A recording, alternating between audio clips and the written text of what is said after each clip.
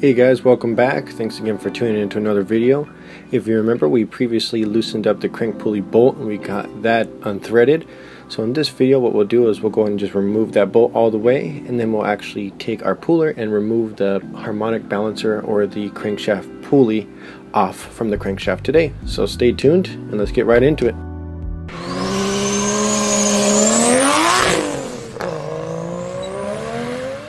Here is the harmonic balancer puller kit we'll be using today. You can rent this from any one of your auto parts stores. I chose to buy it since I work on engines all the time.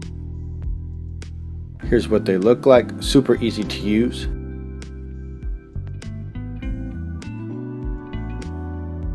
We'll remove the crankshaft pulley bolt all the way to expose the two threaded holes that are there on the pulley. You'll notice one on top of the other there. There's one at the bottom, one at the top. So there's two. We're going to be using two bolts that came with our kit today. We're going to be threading this in along with the tool. Here's a brass tree puller. We're going to take our bolts and thread them through that here, one at the bottom and one at the top.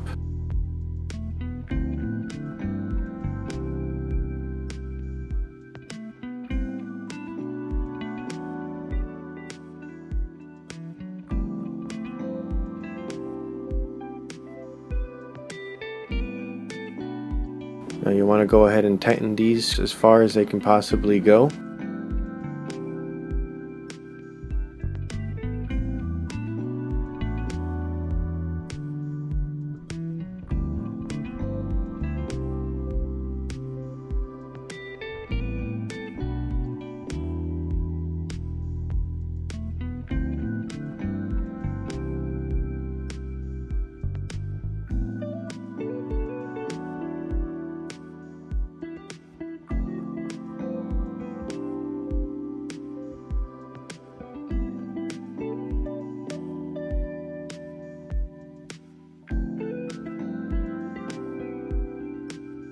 Take the long threaded rod and the brass head.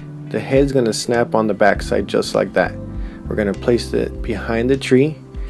The head pointy side goes towards the engine, and we're going to line it up with the hole back there.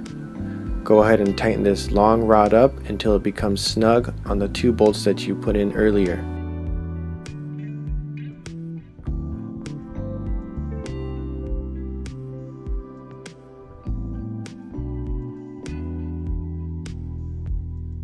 So we'll go ahead and tighten this up.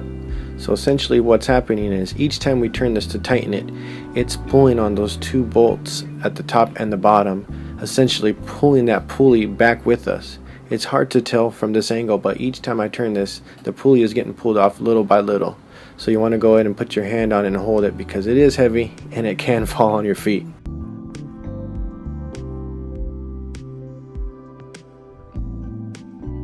You can see it very effortlessly.